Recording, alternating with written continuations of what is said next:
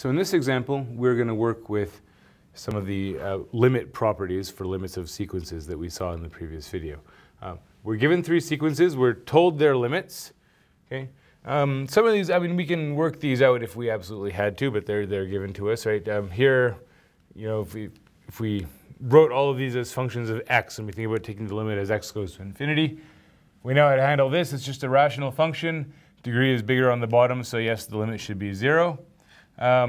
This one here, this is interesting, right? That is like base e from like the natural exponential function, right? That's Euler's number. Some people will actually take this as the definition of e, which is interesting, but you can show that the limit is equal to e using L'Hopital's rule, right?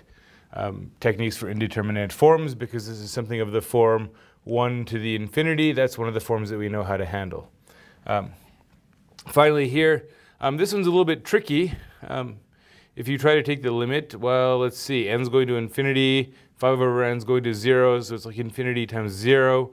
But if we wrote this as sine 5 over n, you know, if we think of this as sine 5 over n divided by 1 over n, now it's a 0 over 0 limit. And in fact, if we put a 5 here and a 5 here, well, now this is like a sine theta over theta limit, right? We know that limit as, you know, if n goes to infinity, 5 over n goes to 0. So we know that this limit here is 1. So 5 times 1, so that makes sense.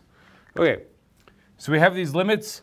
Now we want to calculate these results over here. And the point is, once we know the value of the limits, we don't need to get into the details. We just need to apply limit properties.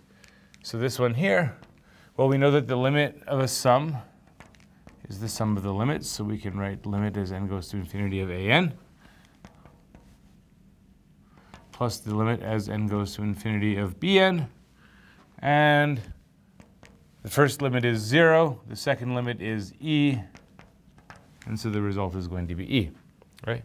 Similarly here, we have a product.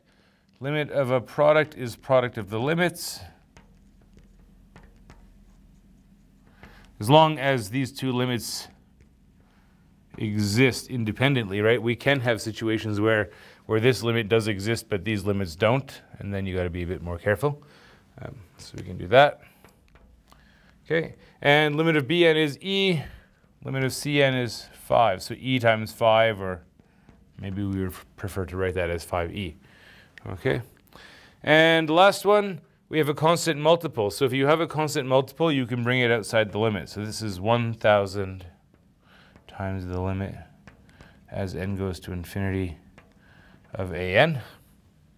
So it's 1,000 times 0, which is 0, right? So it's not so bad.